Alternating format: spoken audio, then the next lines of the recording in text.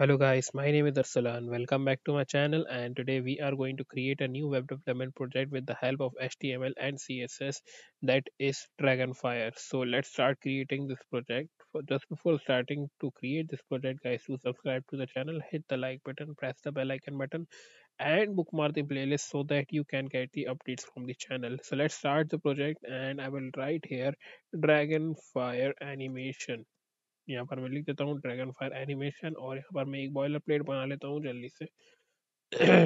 तो उसमें भी मैं यही चीज़ कॉपी करके पेस्ट कर देता हूँ यहाँ पर डॉक्यूमेंट का जो टाइटल है, और इसको मैं यहाँ से कमेंट हटा देता हूँ। तो कमेंट हटाने से क्या होगा कि ये चला जाएगा, और ये हमने अपना ड्रैगन फायर एनिमेशन का अपना टाइटल डाल दिया है। अब यहाँ पर मैं एक कंटेनर बना लेता हूँ।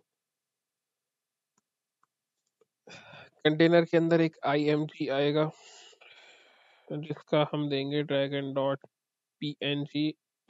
ये हमारी इमेज है, और यहाँ पर मैं लिंक डाल देता हूँ, लिंक स्टाइल डॉट CSS। और यहाँ पर हमारी इमेज दिखिएगा, आप हमारी ऐसी इमेज रहेगी, और इमेज के बाद हम बनाएंगे अपना इमेज को देखने के बाद हम यहाँ पर बनाएंगे एक स्टाइल डॉट CSS। इसको हम कंट्रोल B से फाइल ट्री को हाइड कर देंगे, और यहाँ पर अपनी यूनिवर्सल स्टाइलिंग देंगे, जिसकी हम padding 0, margin 0, box sizing border box.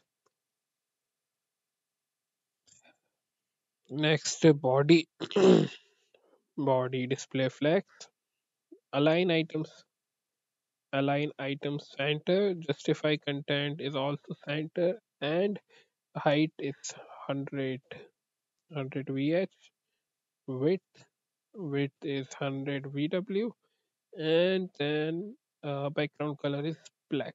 Background color is black, so 000 for black. Now dot container, display flex again, height 400 pixels, width 600 pixels, and border, so box shadow I will be giving box shadow दे देता हूँ 3 pixels, 3 pixels, 4 pixels, 4 pixels, uh, orange red दे देते हैं। अब इसको मैं go live करता हूँ, तो आप देखिएगा ये हमारा जो है आ गया हैगा। तो मैं चाहता हूँ कि यहाँ से मैं एक एनिमेशन बनाऊँ, जिससे एक जो है आ, यहाँ से जाके यहाँ तक वापस आए, यहाँ से जाके वापस आए, तो फायर करता हुआ एक हमारे पास डिस्प्ले आए। तो मैं यहाँ पर आ, इसकी पोजीशन रिलेटिव कर देता हूँ, पोजीशन रिलेटिव। और इसके नीचे मैं एक और चीज़ बनाऊंगा जिसके अंदर पैराग्राफ होगी, और इसकी क्लास दे देता हूँ फायर, और इसकी भी क्लास दे देता हूँ, class is equals to dragon, and alt में भी ड्रैगन डाल देता हूँ मैं। इन केस अपना इमेज अपलोड नहीं हो रहा तो वहाँ पर ड्रैगन दिखना चाहिए, तो ऑल्ट का यूज ऐसे होता है। फिर मैं बोलूँगा इमेज जो है हमारा डॉट ड्रैगन, उसको हम कर देते हैं पोजीशन एब्सोल्यूट, एंड अभी हमारा इमेज यहाँ पर आ जाना चाहिए, और ये हमारी पूरी हाइट को कवर कर रहा है, मतलब पूरे विड्थ ले रहा है अपनी। तो मैं इसको हाइट और विड्थ सेट कर देता हूँ, हाइट कर देता हूँ 200 पिक्सल्स, और विड्थ कर देता हूँ 200 पिक्सल्स। तो अब ये कंटेनर में फिट हो जाना चाहिए, और ये फिट हो गया है। तो अभी मैं क्या करूँगा, मैं यहाँ पर एक पैराग्राफ की स्टाइलिंग करूँगा, और पैराग्राफ को यहाँ पर लेके आऊँगा,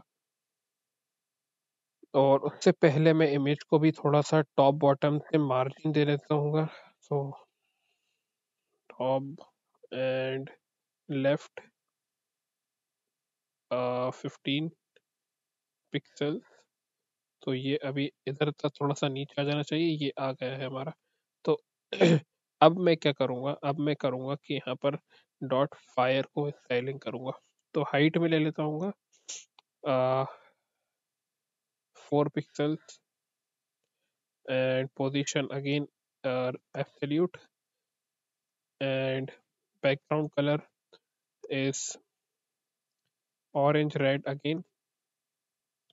एंड नेक्स्ट थिंग हम क्या करेंगे, विथ विथ अगर मैं दे देता हूँ 300 पिक्सल्स, 300 पिक्सल्स, तो अभी आपको दिखाता हूँ। 300 पिक्सल्स करने के बाद हमारा ये आ गया है, तो मैं चाहता हूँ इसको इधर पर लाऊं, तो मैं इसको टॉप और बॉटम से, टॉप और लेफ्ट से इसको शिफ्ट कर दूंगा। टॉप से मैं कर देता हूँ 27 पिक्सल्स, तो ये मैं रैंडम वैल्यूज दे रहा हूँ, इसको बाद में मैं चेंज भी कर सकता हूँ, मुझे कोई याद वैल्यूज नहीं है।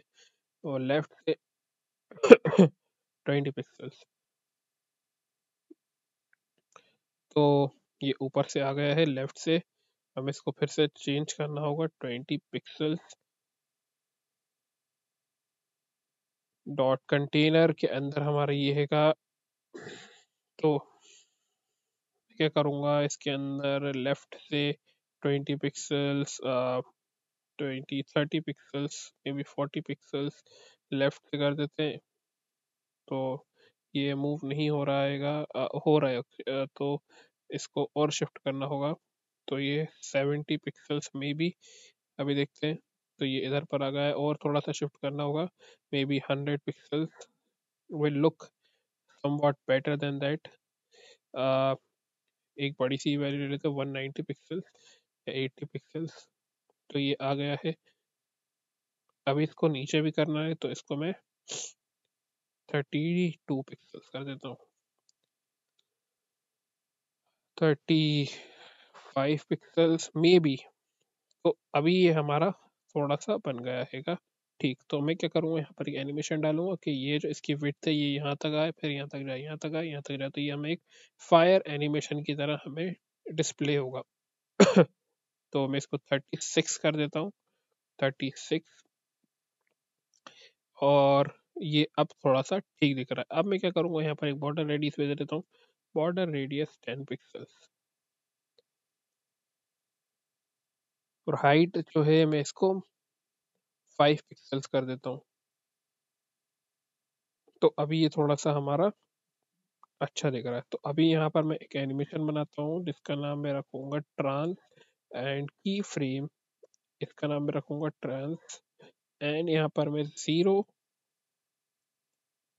एंड ज़ीरो पे मैं रखूँगा विड्थ इट्स ज़ीरो, एंड 100% पे width will be not auto, 400 pixels.